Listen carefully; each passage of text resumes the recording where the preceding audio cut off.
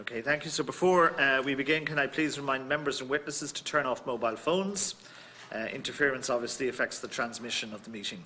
I'd like to welcome today our witnesses from the Economic and Social Research Institute, Dr. Adele Bergen, Senior Research Officer at the ESRI, and her colleague Professor Kieran McQuinn, Research Professor with the ESRI.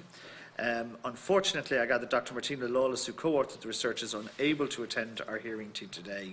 But the purpose of this meeting is to examine the detailed analysis of the impact of the different types of Brexit on Ireland. The ESRI and the Department of Finance recently published this detailed analysis. The committee's focus is on the budgetary and fiscal impact of Brexit. Given our ongoing events in Westminster, it's timely that we are discussing this topic today, which is probably a line that could have been said on any day over the last few weeks. I'm very grateful, obviously, to the Director of the ESRI, Professor Alan Barrett, for facilitating our request for a meeting on this important piece of research. Now, just to do the little bit of housekeeping in relation to privilege, before we hear opening statements, just to draw witnesses' attention to the position on privilege, which is that you are advised by virtue of Section 17(2)(I) of the Defamation Act 2009, witnesses are protected by absolute privilege in respect to their evidence to the committee. However, if you're directed by the committee to cease giving evidence on a particular matter and continue to do so, you're entitled thereafter only to qualified privilege in respect of your evidence. You're directed that only evidence connected with the subject matter of these proceedings is to be given, and asked to respect the parliamentary practice to the effect that where possible you should not criticise or make changes against any person or entity by name or in such a way as to make him or her identifiable. Members are reminded of the long-standing parliamentary practice to the effect that they should not comment on, criticise or make charges against a person outside the House, an official either by name or in such a way as to make him or her identifiable. So with that bit of housekeeping done, Dr. Bergen, I would now invite you to make your opening statement. And thank you obviously again for being with us here today. Okay, thank you. Good afternoon, everyone. Let me begin by thanking the Chairman for the invitation to the ESRI to appear before you today. I'm Dr. Adele Bergen, and I'm joined by my colleague, Professor Kieran McQuinn, who is Head of Economics in the ESRI. We have been asked to discuss a recent paper, Ireland and Brexit, modelling the impact of deal and no-deal scenarios, which was published in the Spring 2019 Quarterly Economic Commentary. The paper attempts to quantify the macroeconomic impact of Brexit on the Irish economy. I will start by summarising the range of scenarios considered and then outline some of the key findings for the macroeconomy, for trade, the labour market, households and the public finances. So on the Brexit scenarios, owing to the current heightened political uncertainty in the UK, we consider a range of Brexit scenarios. We also acknowledge the uncertainty around any assessment of the economic impact of Brexit, as there is no precedent of a country leaving a major and closely integrated trading bloc such as the EU. The paper considers three scenarios, which we describe as deal, no deal and disorderly no deal. To estimate the economic impact of each scenario, we compare them to a counterfactual scenario where the UK remains in the EU. In the deal scenario, the UK makes an orderly, agreed exit from the EU.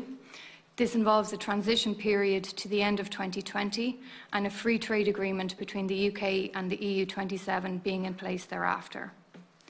In the no-deal scenario, the UK exits the EU without a deal, but there is an orderly period of adjustment for trade. Ultimately, WTO tariff arrangements will apply to goods trade. There will be non-tariff measures, and services trade will also be negatively impacted. In the disorderly no-deal scenario, the UK exits the EU without a deal, and there's additional disruption to trade in the short run, above that considered in the no-deal scenario. So our analysis focuses on the most well-understood channels through which Brexit will affect Ireland, namely through lower trade, incorporating the impact of tariff and non-tariff measures, and the potentially positive impact of FDI diversion to Ireland. Our approach is to build up estimates of each of these channels from a range of recent Brexit microeconomic studies, so our estimates are anchored in the empirical literature.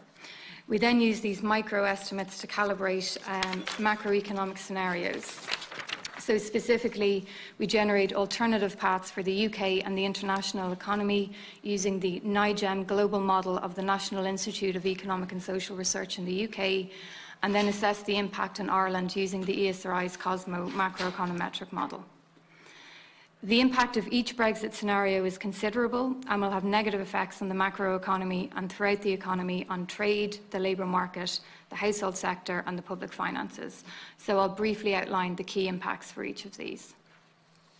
On the macro impact, the macroeconomic effects of Brexit are significant and negative for the Irish economy. We find that GDP, the level of output in Ireland, in the longer term could be around 2.6% lower in a deal scenario, 4.8% lower in a no-deal scenario, and 5% lower in a disorderly no-deal scenario, compared to a situation where the UK stays in the EU. While some of these effects may not appear substantial, it has to be borne in mind that these impacts will accumulate over a long period of time. In each scenario, the level of Irish output is below where it otherwise would have been. The negative impact on Irish output in the long run in the deal scenario is approximately half that of the no-deal scenario. Although these are substantial relative reductions in the level of output over the long run, it is important to state that the Irish economy will continue to grow, but at a slower pace as a consequence of Brexit. If we assume the Irish economy would grow by an average of 3% per annum over the long run if the UK were to stay in the EU, the impact of Brexit is roughly equivalent to a 0.3 percentage point reduction in the long-run growth rate in the deal scenario, and around 0.6 percentage points off the long-run growth rate in the no-deal and disorderly no-deal scenarios. There's more uncertainty around the short-run impact of Brexit, as it depends on how smooth any transition to the future arrangements between the UK and EU is. Our results suggest that by 2020, the level of real output in the Irish economy could be around 0.6, 1.2 and 2.4% lower in the deal, no deal and disorderly no deal scenarios, respectively. Again, these results are compared to a situation where the UK remains in the EU. So moving on to trade, our results also indicate that firms will be negatively affected as a result of Brexit. The negative trade shock will reduce the demand for Irish exports, and Irish firms will be affected by the depreciation in sterling, which will reduce our competitiveness. Our results indicate that exports in the long run will be 4.6% lower in a deal scenario, 8.1% lower in a no-deal scenario, and 8.3% lower in a disorderly no-deal scenario, compared to a situation where the UK stays in the EU. On the labour market, lower output in the long run compared to a situation where the UK remains in the EU will result in lower labour demand, which has knock-on impacts for employment and the unemployment rate.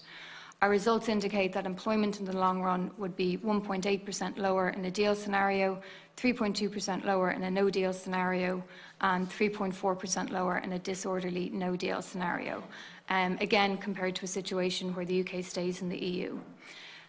This represents around 40,000 fewer jobs created in the long run in a deal scenario, and around 80,000 fewer jobs created in the long run in the two no-deal scenarios. Again, it's important to state that employment will continue to grow in each scenario, but at a slower pace than compared to a situation where the UK remains in the EU. In the long run, the unemployment rate is 1 percentage point higher in the deal scenario and roughly 2 percentage points higher in the two no-deal scenarios compared to a situation where the UK stays in the EU. Turning to households, for households the impact of Brexit will be severe.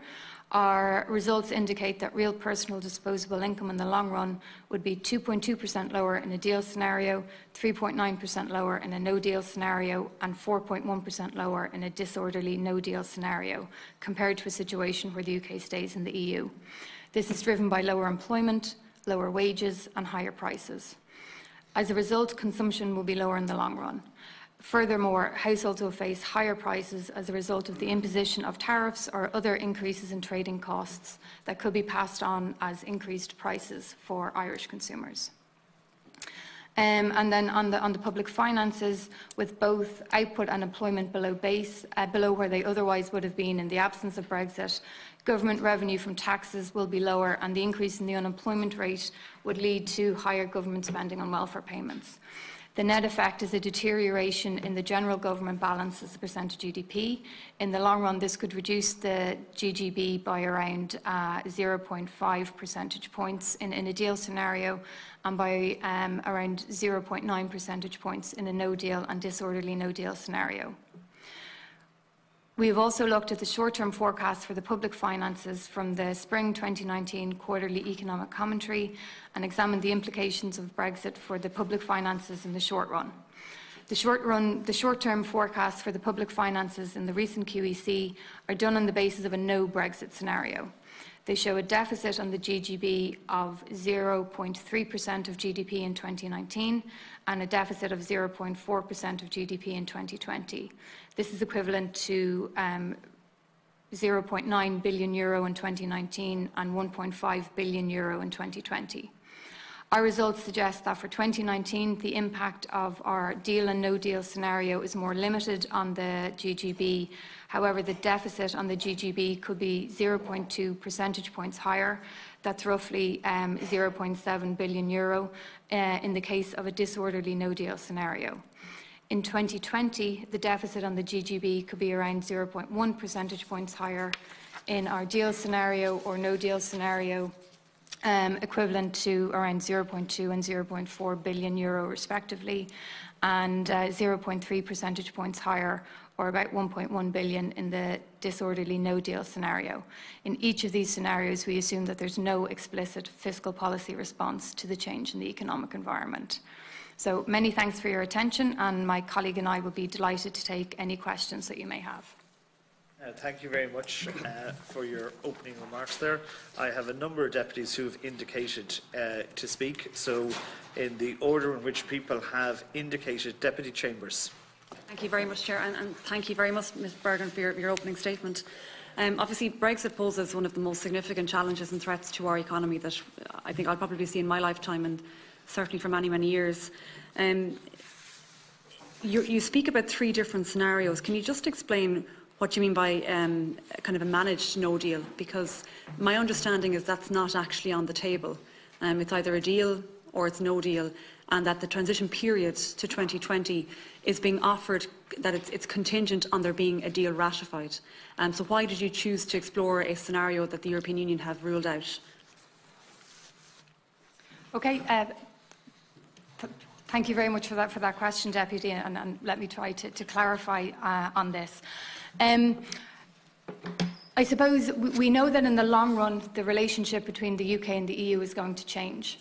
And so, as a result, we know that the level of output in the Irish economy is going to be below where it otherwise would have been. When we think about a no-deal scenario, there's more uncertainty around the potential short-run impact of Brexit. So we don't know whether the adjustment to this new relationship, it could be more sudden, it could be a more gradual adjustment. You can also imagine a situation where there could be additional disruption in the short run, which is what we've done in our disorderly no-deal scenario. So we're not, the fact that we've called it a no-deal scenario, where we've sort of suggested that there'd be a more orderly period of adjustment for trade, that's not assigning it to a particular scenario that the EU or anyone has or has not agreed to. It's more saying that the adjustment to the long run will be a more kind of sudden, or sorry, will be a more gradual adjustment. Mm-hmm. So it's just what we were trying to do in as well in terms of having a disorderly no-deal scenario is to allow for the fact that there could just be additional disruption in the short run. So we sort of felt that we had to consider a range of different scenarios just to try to capture what may actually happen. So just that. Just for a second, I should have said it just at the very start before I brought in the deputy. Just our normal rules of approximately 5 minutes per deputy in terms of questioning, and then a second round should people require it, just to make everybody aware of that. Sorry, Deputy Chambers. Yeah, no problem. Thank you, Chair. So just to be clear, that the middle scenario, the no-deal scenario, you're not suggesting that wasn't based on there being a transition period. That's still a cliff edge no deal. Yes. That was my point. Yeah. Thank you. Just I'll run through my questions all together then, Chair. That might be a bit easier. The Parliamentary Budget Office issued a report not so long ago, I suppose highlighting the fact that government's budget planning was based on the central case that the UK would remain within the European Union, and didn't really account for the possibility of a no-deal cliff edge scenario. I suppose, and the question that we would have put to the Minister for Finance on several occasions in this committee, was Budget 2019 sufficient to deal with a no-deal scenario, given that all of the projections were based on there being a deal or an orderly exit? The response from the Minister has always been that the budget that's been done for 2019 is fine, it's sufficient, and there will be no need for a supplementary budget. Would you share the view of the Minister in that regard? What impact also do you think that the Brexit process, whatever happens, whether it be a deal or a no-deal scenario, what that might have on Budget 2020? So for the next budget that we will be considering that obviously post the summer recess. Just in terms of the three scenarios that you've looked at, did you take a regional look at, analyse the impact of Brexit on the regions? My own area would be more kind of the northwest. And my concern, as is the concern of many others in that region, would be the particular impact on tourism and agri-food, probably our two biggest economic drivers in that region. In your view, is the government doing all it can to prepare for Brexit? Are you satisfied that the financial planning being done by the department is sufficient? And are we as prepared as best we can be? And you just touched slightly on the one little positive from Brexit, and that's the potential increase of FDI. What are your short-term projections for an increase in FDI? I think kind of more medium to long term. We are looking at maybe an increase when the UK has fully exited. But in the short term, do you see that as being part of the buffer that might protect the country and maybe offset some of the damage across other sectors? Thank you. Okay, thanks very much, Deputy, for the questions. I think they're hugely relevant. On the issue of the 2019 budget, it's interesting you'd ask the question because we release a commentary just before each budget, and I suppose we're obviously we're thinking about the kind of stance that we would suggest and recommend to government. And I know if you recall back in the autumn of last year, I suppose there were some calls amongst commentators, and they're perfectly legitimate in many respects, for a contractionary budget. The feeling was the economy was overheating, and that there was a lot of pressures growing in the economy, and etc. And our reflection on that at the time was that really we felt that it was still optimal for the government to pursue what we called a neutral policy. So basically a policy that wouldn't stimulate the economy nor be contractionary. And we offered two reasons for that.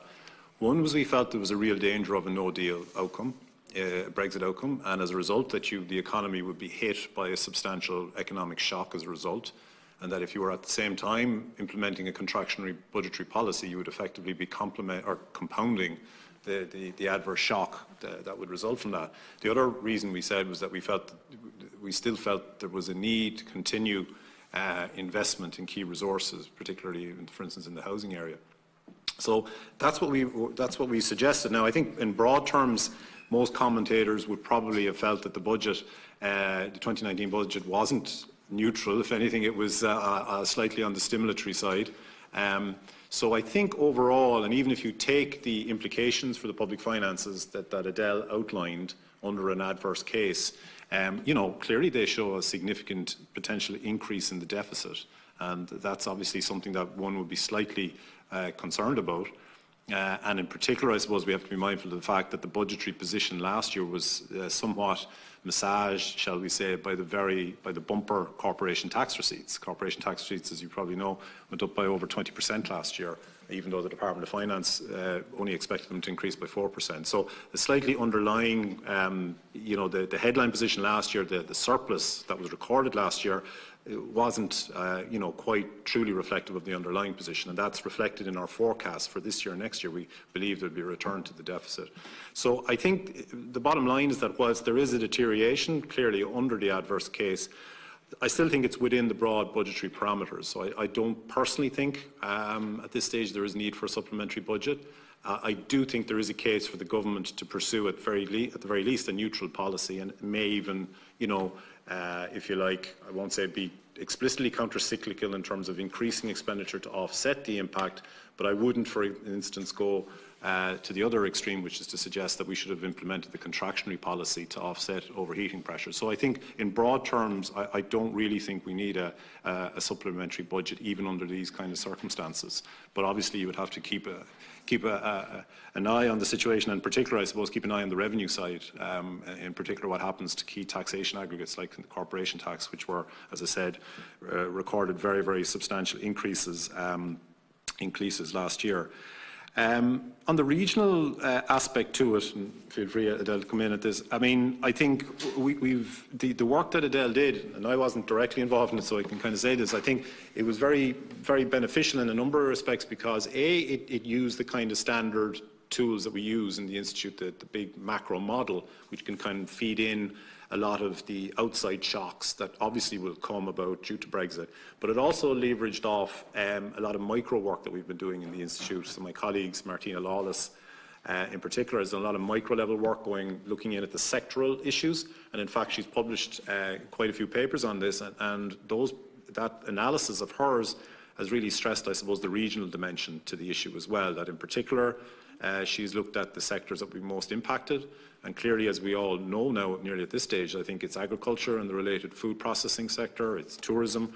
These are the sectors which could be particularly impacted. And obviously, these are sectors which have a very specific regional imprint. I mean, one of the interesting aspects of her work that came out was that, you know, we all associate, from a regional perspective, we all think of the border area clearly as being an area that would be particularly impacted.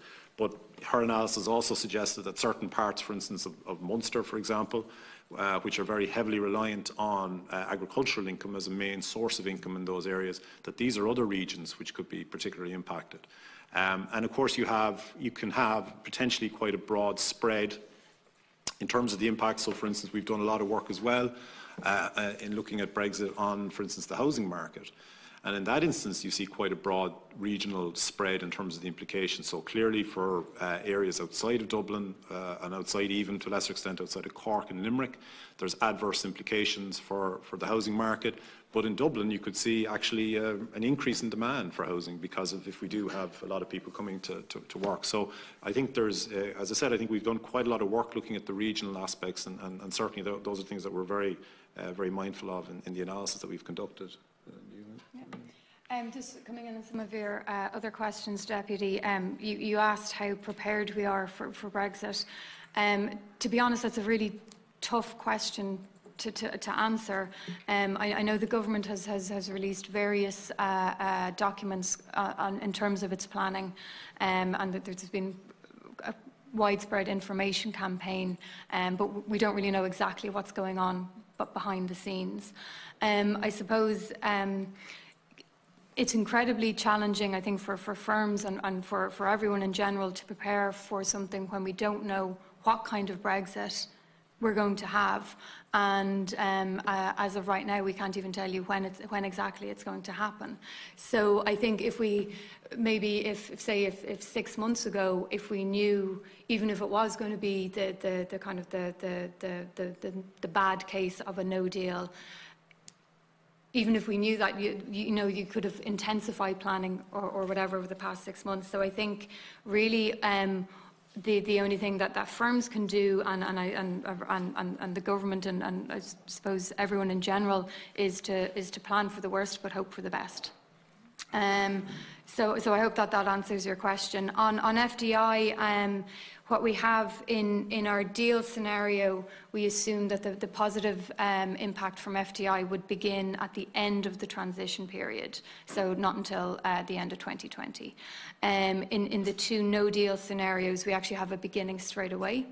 But again, it's just really important to state that the overall negative coming from the trade shock by far outweighs any positive on the FDI side.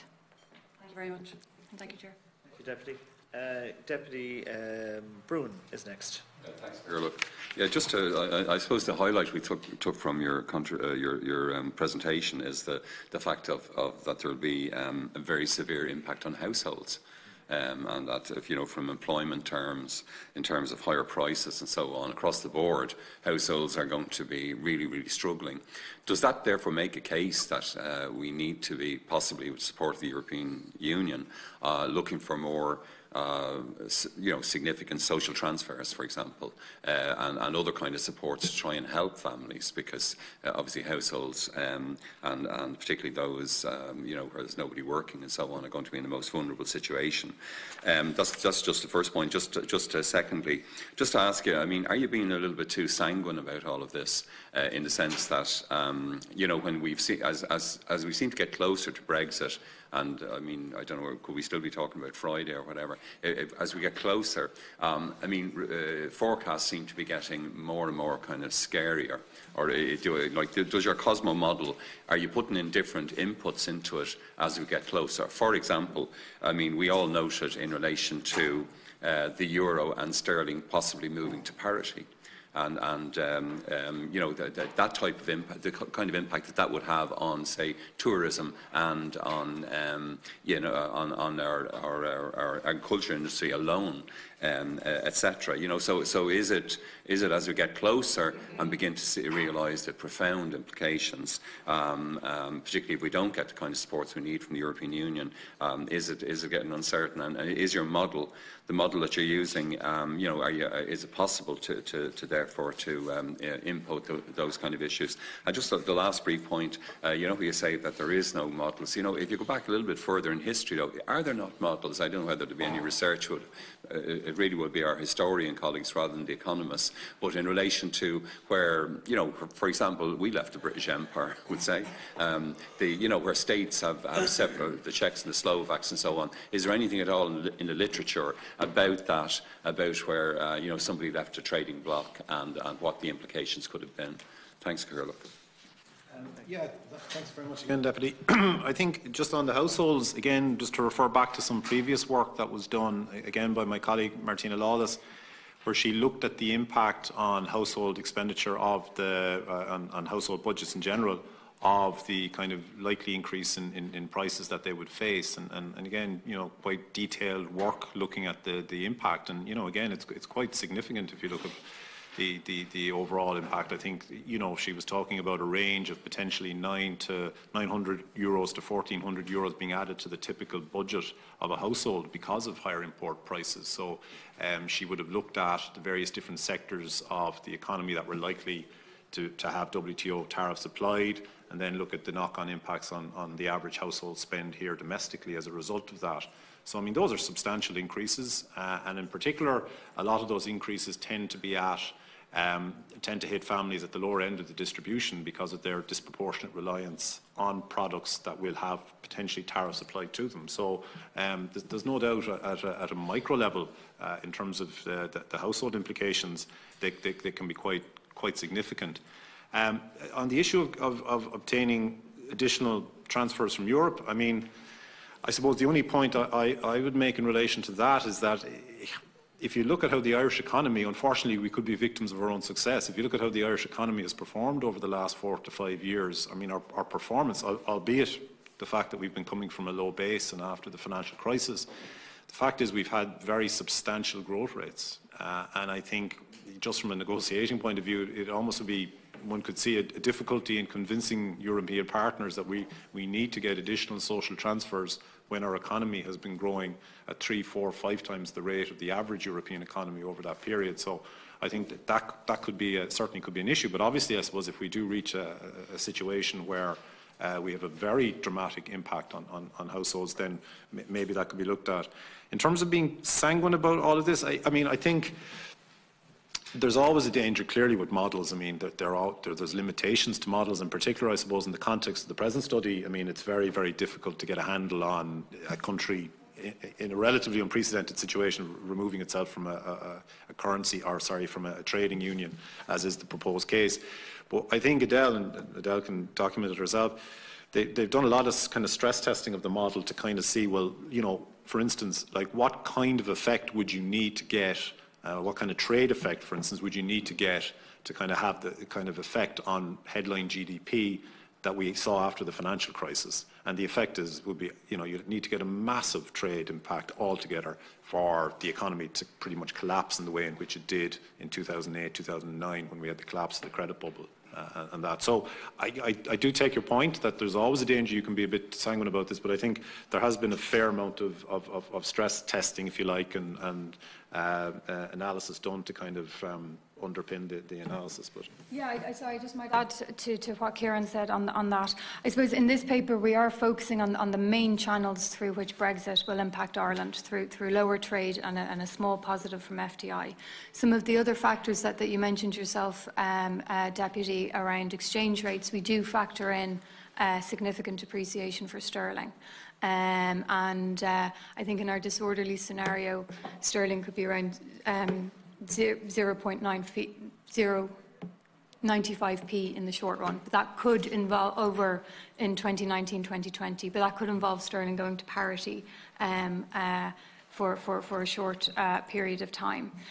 I think that what we've looked at in the paper are the generally accepted channels through which Brexit will impact Ireland. And I think there is some consensus around that. The other thing that we did here that I think is quite important is we drew on a lot of other evidence, particularly as Kieran has already mentioned, a lot of other microeconomic evidence to try to get a handle on, could it be higher, could it be lower, to try to make sure that we were using the best possible evidence, and then we use that to generate our scenarios. So I suppose it is our considered view of the most likely impact of Brexit in Ireland. But as both Kieran and myself have pointed out, there is a lot of uncertainty around these estimates. We simply don't have prior good examples. I mean, there have been examples of countries and that breaking up in the past, but there's no recent examples of countries leaving such a deep and closely integrated bloc like the EU that we've been able to draw on. There is also arguably even more uncertainty around the short-run estimates. Again, because we just don't know if there's no consensus on whether any adjustment will be more sudden or more gradual to the new relationship between the UK and the EU. So I think one of the reasons that maybe some of the short-term forecasts, in addition to all that uncertainty, is that they are being revised down because we seem to be in this kind of wait-and-see period. So I think you're potentially firms are delaying investment decisions and so on, because they're waiting to see what the outcome of this could be. And we actually see that, for instance, Deputy, in the we do a consumer sentiment indicator. Have done for a good few years, and it's quite significant, the downturn in consumer sentiment since October, November of last year. And it seems, I mean, we haven't done enough empirical analysis yet, but it does seem very much that obviously the decline in consumer sentiment domestically seems to be almost directly linked to when you had the heightened reference to no deal as far as this whole issue is concerned. So if consumer sentiment is trending downward to the extent that it is, that almost inevitably has a knock-on impact on consumption. So, Brexit is already impacting the domestic economy. Thank you very much, Deputy. Our next is Deputy Boyd Barrett. Yeah, just how sort of granular, if you like, is your analysis of the various impacts, primarily negative, as you've described, but also the potential positives in terms of different sectors? Deputy Chambers asked about different regions, but in terms of different sectors and how they might be impacted negatively or positively. And I mean, without in any way trying to underestimate the difficulties all of this proposes, and I would imagine that the sectors have already been mentioned, agri-food and tourism likely to take a particular hit. But if sterling falls, obviously that makes our exports more expensive to Britain, but and likely to hit exports to Britain. To what extent may that be mitigated by cheaper imports of certain things? and potential boosts in terms of the costs of production for certain industries which rely heavily on British imports. Is that factored in, or if you like, the balance of certain things becoming more expensive but other things becoming cheaper, even in household goods? I mean, I think we possibly import in or around the same amount of food and drink as we export to Britain, or you could probably tell me more about that. So, like, is that factored in trying to work out what the impact might be of different,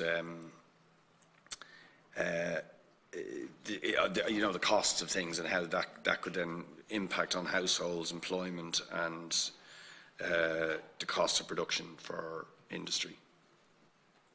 I mean, on the sterling issue, maybe Adele will take that. I suppose just to kind of give a very brief overview, the way we've looked at Brexit really over the last few years is we've kind of taken initially the large-scale macro model, very highly aggregated, and then, as I said, there's been a series of more micro-level analysis that have been produced using more micro-level data, drilling down into issues like the sectoral issues, the issues that you're talking about, the sectors of the economy that would be most impacted in terms of imports, exports, potential of WTO tariffs being applied to specific sectors in the UK economy, the resulting impact on imports and exports in an Irish context as a result of that.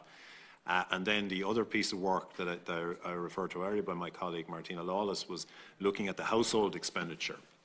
So looking at detailed household expenditure levels for standard kind of nationally representative household expenditure levels, and looking at the impact of that of Brexit, looking at the impact if you had tariffs being applied to certain products, the implications then for household budgets as a result of that. And in that you can do obviously the mean and the average, but you can obviously look at the distributional effects as well in terms of which of the households that are most impacted by that. So we've had that analysis, and then the recent analysis is where we've kind of again gone back to the large-scale macro model, so we can factor in the trade issues between the UK and Ireland, the UK and Europe and Ireland, etc. But we've also aggregated up from some of the micro-level work. So that's kind of feeding in a number of different ways into the present analysis. But as to your question about how granular the analysis is, like this analysis has fed off a lot of very granular pieces of work that have been done using firm-level data and household-level data to specifically, I think, address the questions that you're referring to. On the sterling issue and how just maybe just to come in and just one other point on that. So as Kieran said, we're really looking at the overall macro impact from this, but there is a lot of other research that we are drawing from, and that other research that has shown that it is particular sectors like the agri-food sector and the indigenous SME sector will be particularly affected, certain regions as well. So on the issue around sterling, yeah, it makes our exports more competitive, or less competitive. At the same time, in terms of our imports, you also have to factor in take into account the fact that there will be tariffs, non-tariff measures, potential disruptions to supply chain. That are likely to outweigh anything on the exchange rate side. Just on SMEs, so many of them who export primarily to the UK. The UK is also a really important source of intermediate goods that are used in later stages of production. So if you have any kind of disruption to that supply chain, the cost associated with that is likely to be much more substantial than the fluctuation in the currency. I suppose the bottom line answer at an aggregate level to your point is that if you look at the results, you see it's both exports and imports are significantly impacted. And so overall, that to a certain extent can mitigate the overall impact on GDP, because obviously the exports come down, that drags GDP down, but if imports go down, then that keeps GDP reasonably high. So that there's an offset there, but it's obviously it's more within at the granular level in terms of the sectors of the economy. As Adele says, most SMEs, their trade is with the UK for those that export in an Irish context. And then going back to the whole sectoral issue in terms of it's the agri-food sector, food processing sector, tourism, etc., where there's significant regional differences in terms of the reliance of the economy on these particular sectors. That's where I suppose the real story lies in many respects. Thank you. Thanks. Next, I have Deputy Pearse Doherty. I want to go through just a couple of questions quickly. The ESRI's outlook is more modest compared to some of the other outlooks in terms of the Department of Finance or the Central Bank. Can you explain this to us, and what, in your view, is the biggest mitigating factors in the more modest assessment presented by the ESRI? Is it solely the FDI diversion, or is there other components that allow you to suggest a more modest outcome? Thanks. That's the first question. Okay, thanks, Deputy, for that question. So there are a series of studies that have looked at the impact of Brexit for Ireland. I think that the first point to make is that they're all consistent in the sense that they all find a significant negative impact for Ireland. I suppose in terms of taking, say, our disorderly no-deal scenario, our long-run impact for Ireland is that the level of output will be around 5% lower, below where it otherwise would have been. There is other studies out there. So I think there's a study from the OECD from last year. They have in a disorderly scenario that the long-run impact will be around 2.5%. Central Bank have, I think, 6% lower in the long run. So there are other estimates out there. I think we're somewhere within the range of estimates. If I don't have the details of what exactly the Central Bank did, but I would imagine that they had a slightly more negative trade shock to come up with to come up with their -6% in the long run compared to our -5%. In terms of differences, maybe on the short-term forecasts or the short-run implications for Brexit. So Kieran, who heads up our short-term forecasting team in the quarterly economic commentary, their most recent projections for 2019 and 20, if Brexit didn't happen, are for 3.8% and 3.2% growth, but that falls to 1.2% and 2.4%. In the event of a disorderly Brexit. I think the Central Bank's estimate for the 2 years are probably a little bit closer to 1%. So they're quite consistent. When we're talking around the short-run impact, there is more uncertainty, and there is also an element of judgment in there as well. So I would suspect that maybe, I can't speak for the Central Bank, but I would suspect that maybe they have additional disruption. How likely is it, given the long lead into Brexit and all of the machinations that are happening over in Westminster and what's flowing out from the different council meetings, that the markets have already now priced this in? That, where we get the biggest disruption is where there's a shock, an unprecedented or unexpected event. Are we likely to have seen, given that it's that there's been a long lead into a possible no-deal Brexit, that the shock is already now kind of factored in, or is that a factor in your assessments? I certainly think that's always the case, I suppose, to a large extent with financial markets. They obviously tend to be very attentive to that type of issue and factoring in risk almost in anticipation of the event. I think it goes back maybe a little bit, Deputy, I suppose, the way I'd answer it in terms of the impacts on the real economy. I go back to the point I made in relation to the kind of things like the Consumer Sentiment Index and a related index that we do on investment, Savings and Investment Index. And both of those, as I said earlier, have kind of been trending, particularly the consumer sentiment, been trending down quite markedly since the midpoint of last year. So that, clearly the heightened reference and the growing kind of attention around the whole issue of a no-deal Brexit and the increased possibility of that certainly has had a negative and adverse impact already on consumption behaviour, I would say, in domestic economy and on investment decisions. Now, part of the issue, I think, in the Irish economy's case is that because the economy and maybe even before that, maybe even not just in the last 6 months. I think possibly the issue in the Irish economy is that because the economy has been growing so strongly over the last couple of years, that we've almost not detected the impact of Brexit already. But I would argue that it already is there in terms of its impact. I think, so certainly on things like financial markets, I think clearly they would be able to factor in, so that would mitigate the possibility, you know, or maybe restrict the possibility of a really sharp financial sector shock.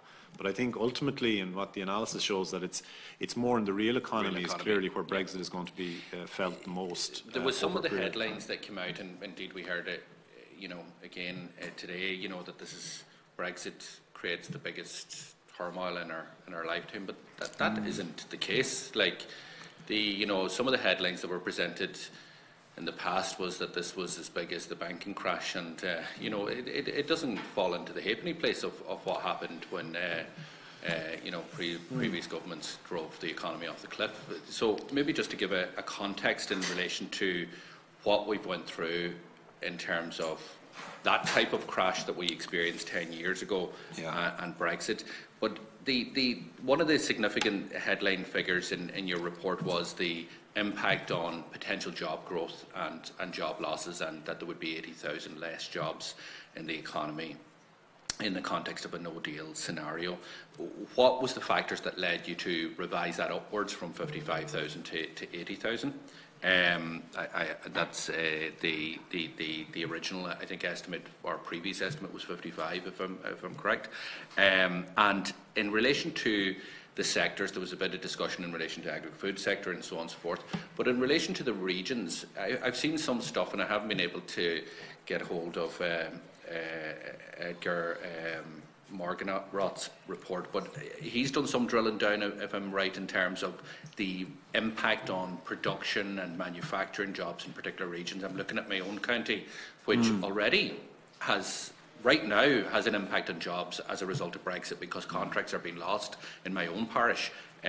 Jobs are being lost, or layoffs are taking place, and that's not isolated. It's actually happening across the board. The Killybegs, for example, the quota's been cut.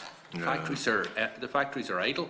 The people are laid off because they weren't sure whether they could catch this quota after a Brexit scenario. So there's a huge impact. Okay, so can I ask you just to talk about the regional impact in terms of jobs there? And the last question,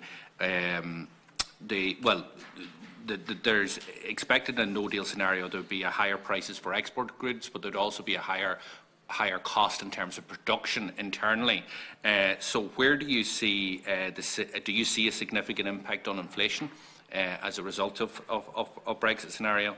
And the last point was the ESRI's forecast of a potential gain of 26 billion in FDI. Nearly 8% of the overspill of FDI as a result from Britain. Can you walk us through the type of FDI that you expect, and are we seeing the signs of that already, that spillover already flowing into Ireland, and if we are, in what scale? Thank you. Here's, maybe I'll take the turmoil versus and then the regional one. Yeah, Debbie, I think and this goes back to an earlier point, I think, in respect to Deputy Broughan's point about the, you know, being sanguine about the impacts. I mean, it's one of the things that I was particularly, I suppose, we were all particularly concerned about in terms of the analysis. And as I said, one of the exercises that we looked at in the modelling exercise was to kind of say, well, you know, because Brexit primarily comes through the trade channel, although not exclusively, but primarily comes through the trade channel, what kind of trade shock would we need to get the kind of collapse in the economy that we saw after 2008? And the answer is huge and substantial. And because, again, going back, and I think this was in reference to Deputy Barrett, because both exports and imports would be impacted, you don't get quite the same impact, clearly. You know, your exports fall, GDP falls, but your imports also fall, so your GDP goes up. The 2008 crash was completely different because you had just this massive credit bubble. And once that was burst, as we all know, because the construction sector had, you know, seeped into all aspects of nearly all sectors of the economy, once that collapsed, it was just an overwhelming collapse in the economy and an overwhelming collapse in GDP, overwhelming collapse in tax revenues, etc. So I don't think you're talking about something like that. But I mean, I think that the only point I would make is that the collapse, the credit bubble collapse, was over a relatively short, sustained period of time, 3 to 4 years, whereas Brexit will impact the economy potentially over 10, 50, well, you know, possibly a lifetime because of the missed opportunities. So if you were to accumulate it all up, in the long run, it could have the same impact, but certainly it's a more persistent loss to the economy over a longer period of time than the kind of short, sharp, really bad hit that we took after 2008, 2009. On the regional work, again, yeah, going back to, I mean, this is the stuff that Edgar and Martina Lawless did. And I think, as I was saying earlier on, the thing that struck me about that work when it came out was obviously, you know, you naturally kind of agree with the scenario that it was agriculture and agri-food and tourism and those related sectors which were impacted. But the interesting aspect to their work was they pointed out that, you know, agriculture is not just something that impacts the border regions, etc. It also impacts other parts of the economy you wouldn't necessarily think about. You know, South Munster area is very heavily reliant on agriculture, as we know, very strong dairy sector in those parts. Other parts of the economy or other parts of the country that would be very heavily reliant on the beef sector. These are all areas which could be very substantially impacted by Brexit, and you'll get, you know, you could get these real significant differences in a regional context where Dublin may, in overall and in aggregate terms, may do okay in a Brexit scenario if you have a lot of FDI coming in, and particularly if you have a lot of disruption to the financial sector in London and it relocates to Dublin. But it's the regional element to it and the regional diversity and heterogeneity across the country, which I think, as I said earlier, that's where the real story is in. I've seen graphs about, like, shown county by county, and it was like 8% reduction in manufacturing and production jobs in Donegal, for example. Yeah, I mean, that's huge. And is that the because I wasn't able to get the source of that report, but is that the figures that we're looking at? Like, it was, I think the border belt was the largest impacted, but there was also a lot of other regions, and it was in the region of 8%, 8 to 9% of jobs in manufacturing and production. I mean, it's clearly the border area is the area that would be most impacted, but it's you know, the fact that agriculture and other sectors that are going to be impacted most significantly is in other parts of the country that you wouldn't necessarily think about. I suppose that was the thing that struck me from the analysis. I almost took for granted that the border area was going to be the most impacted, obviously, by it, but clearly, yeah, you could have very significant implications in that sense. Yeah, I might just come in on a couple of the other points that you raised, Deputy. You were asking about the long-run impact on jobs and why that was different from our previous study. I suppose that the last study we did was right after the referendum happened in the UK, and I suppose since then there's been a huge amount of research done on Brexit that we've drawn on. So I think really we now have a better understanding of the way that Brexit will impact the economy. So another question you asked was around FDI. I suppose most of the work actually done on Brexit, unsurprisingly, is actually done in the UK, and there's a big consensus across research in the UK that the UK, as a result of Brexit, is likely to lose around 1/4 of its FDI over the long term. So what we tried to do in this paper was to see, well, what sectors are they likely to lose in? And as I think we're all aware, Ireland is already a very attractive destination for FDI. So we said if we look at the kind of losses that the UK are likely to experience that, and then we assume that Ireland is able to get some of that in this sort of on the basis of its current share in terms of EU FDI, that seems a plausible assumption. So I think that the UK is expected to lose in computers, electronics, optical products, chemicals and pharmaceuticals. And so these are some of the sectors that we think that Ireland could gain in, also in the financial intermediation sector. You asked if there's any evidence of this so far. I'm not aware. I do know, I think,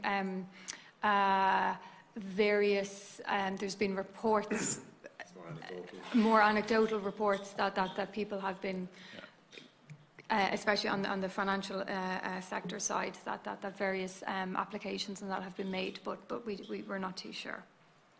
Thank you. Thank you very much. Deputy Joan Burton. Thank you, and thanks as always for your very interesting comments.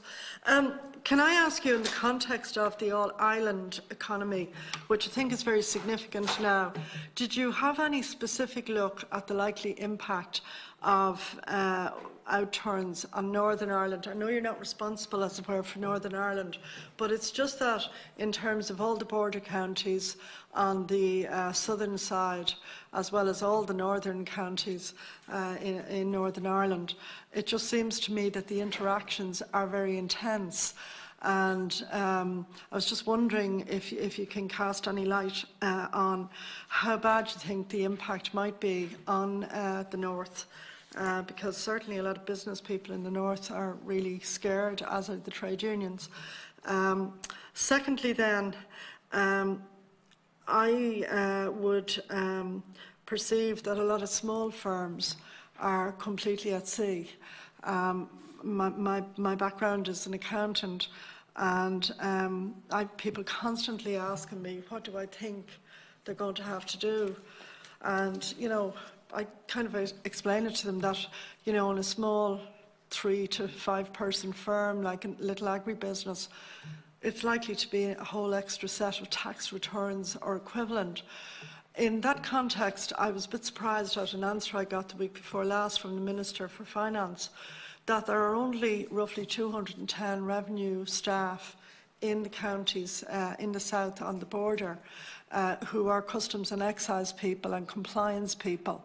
Now, we've all heard repeatedly about 400 to 600 people who are being recruited. Did anyone ask yourselves in the ESRI to maybe go along and see what they're doing and what they say will happen, whether, like, nobody wants it on the border, but just, let's say, it's some distance away or whatever, as to how we actually actively get ready and advise people what they might have to do. Because I think that knowledge gap is very intense for small businesses, but also I think for businesses close to the border on either side of the border. I'm also aware of the fact that there's a very big fall-off as far as a lot of hotels in Ireland are concerned, but again, particularly along the border. There seems to be a big fall-off in bookings from Britain.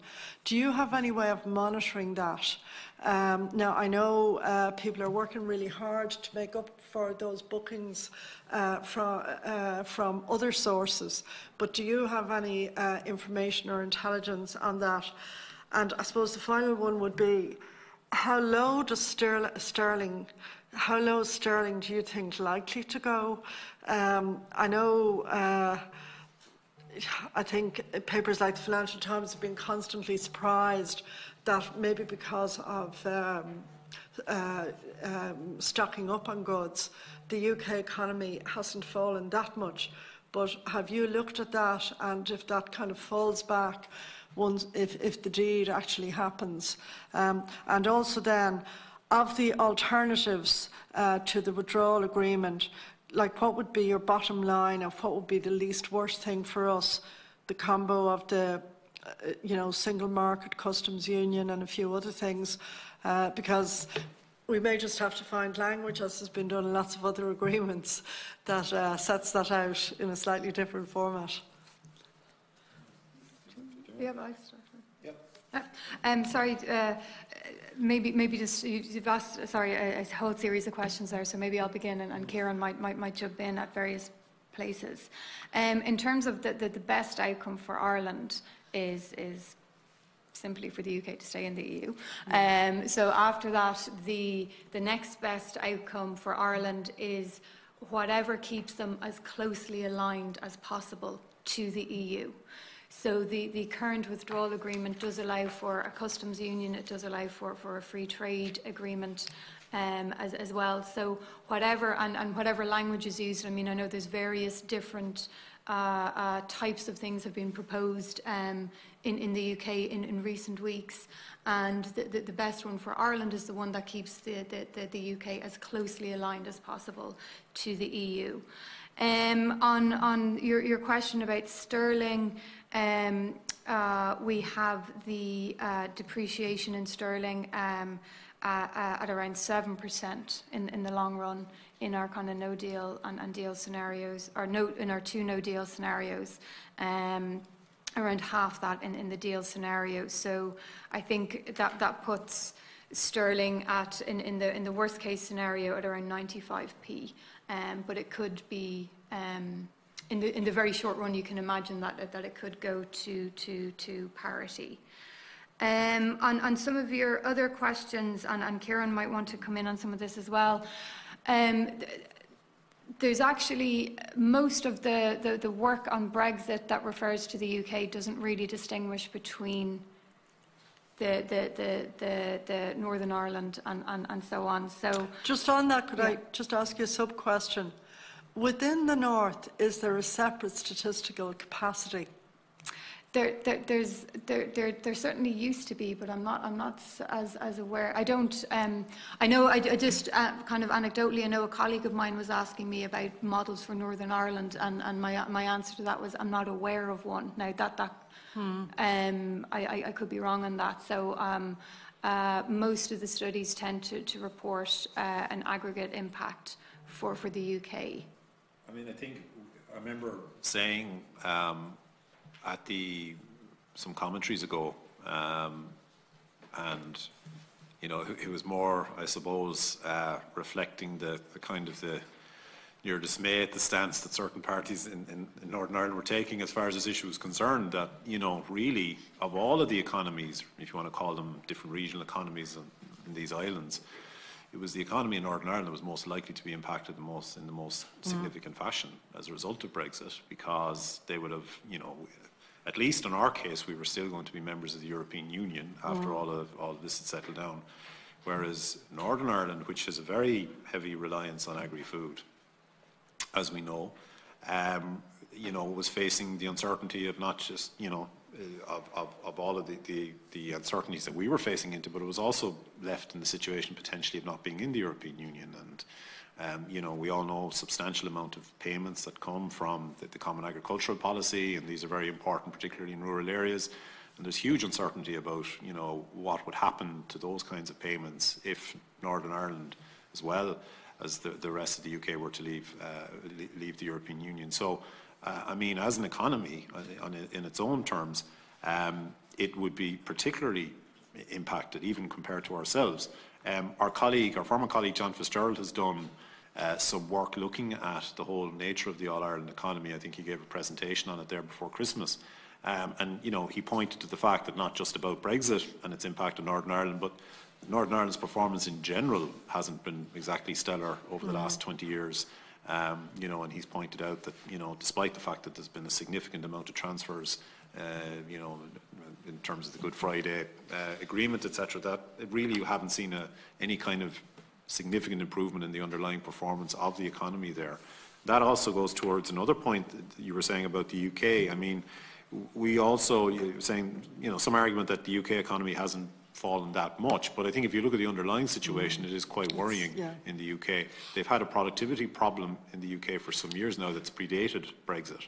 And I think all the signs are that Brexit, if it does go ahead, would only exacerbate those kind of issues. So you know, we'd be particularly concerned, I suppose, about the outcome of Brexit as far as Northern Ireland's economy is concerned, and the knock-on effect on the overall economy of the island of Ireland because of the increasingly integrated nature across the border. So I think it is a real concern.